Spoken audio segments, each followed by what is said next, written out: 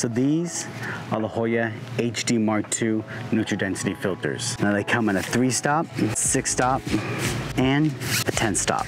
These are sold individually, or you can buy them as a kit. And with the kit, you get this nice protective pouch.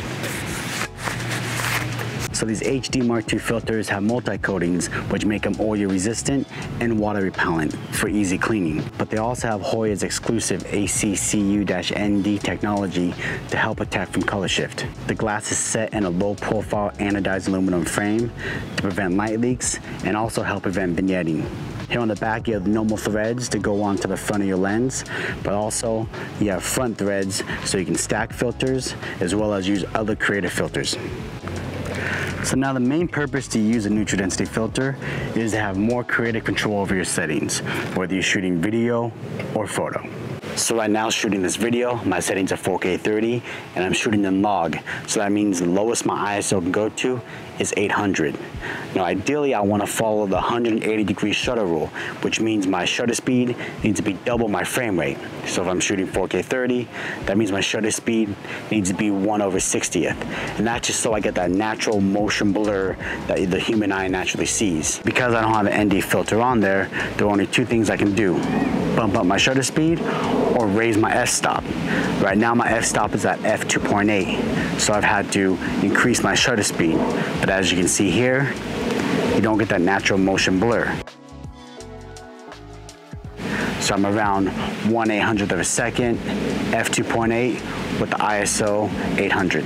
Now here I'm at 1/60th of a second, which is the ideal shutter speed, but I had to bump up my f-stop to about f10, f11. And with that, I don't get that nice separation that I usually get with an f2.8 between me and the background. And here it's at 1/60th of a second, ISO 800, f2.8 with no ND filter. And you can see just how blown out it is.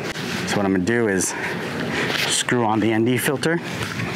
I'm thinking probably about with this light, probably about a 6-stop would be good. So just screw that onto the front, check the settings, a little underexposed. Swap that out, pop on a 3-stop.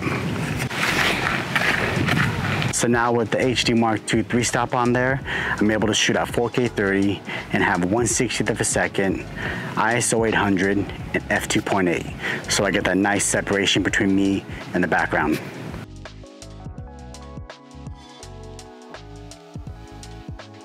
Okay, now to shoot some photos with the HD MKII filters. Now one of the great things about using an ND filter, especially in landscape, around water, or with clouds in the sky, is that you get that nice dreamy look. Alright, first we're going to do no filter. So at shoot about f8, ISO 100, and right now I have to be about 1/250th of a second. Okay, next, I'm gonna put on the 3-stop and 1/40th of a second, fire that one off. We're gonna throw in the 6-stop.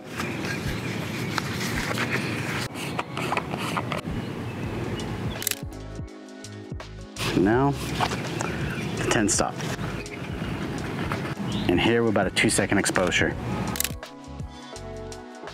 So now when it's a little bit brighter out like it is today, what you can do is stack the filters as well.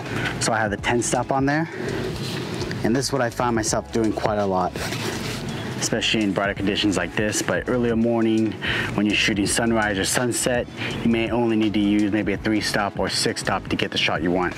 Right, so I'm just gonna stack a 10-stop and a 3-stop. And now I'm at about a 13-second exposure.